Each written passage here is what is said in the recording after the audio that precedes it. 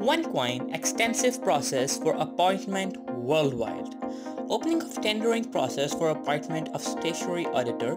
The OneLife company SA is pleased to announce the opening of tendering process for the appointment of its statutory auditor for minimum of 3 years, starting with the audit of its annual accounts for the year ending 31 December 2021.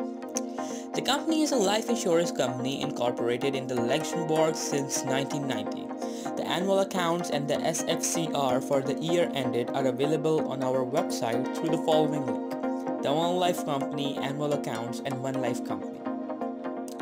The process will comply with requirements and the legal framework for the renewal or appointment of a statutory auditor, as stated by the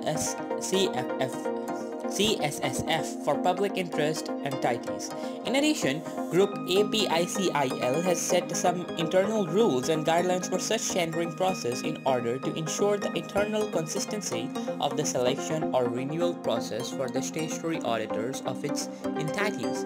Among other selection criteria, several will be deeply economical, financial aspects of the proposal, technical aspects of the proposal, reporting, planning, deadline, size, and experience of the team, social and quality aspects of the proposed team, expert working group, training and competence, social and environmental approach and view.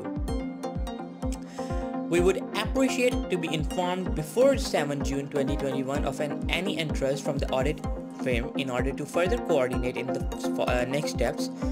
Please communicate your interest by using the email address cedric.lootvoet@onelife.eu.com.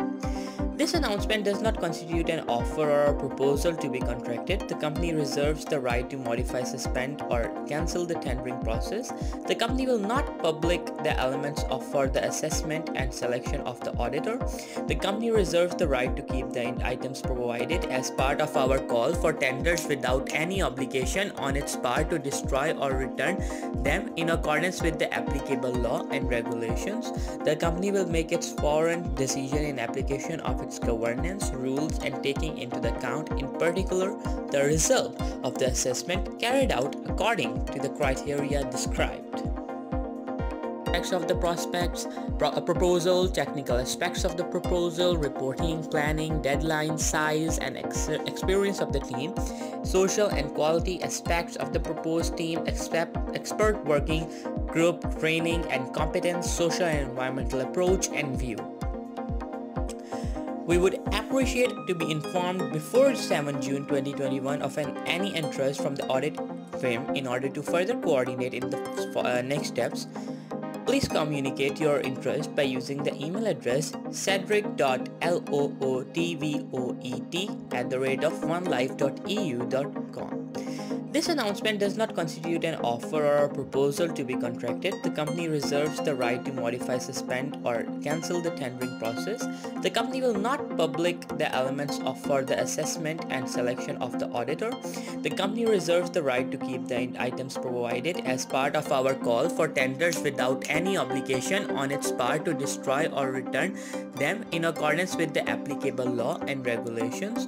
The company will make its foreign decision in application of its governance rules and taking into account in particular the result of the assessment carried out according to the criteria described.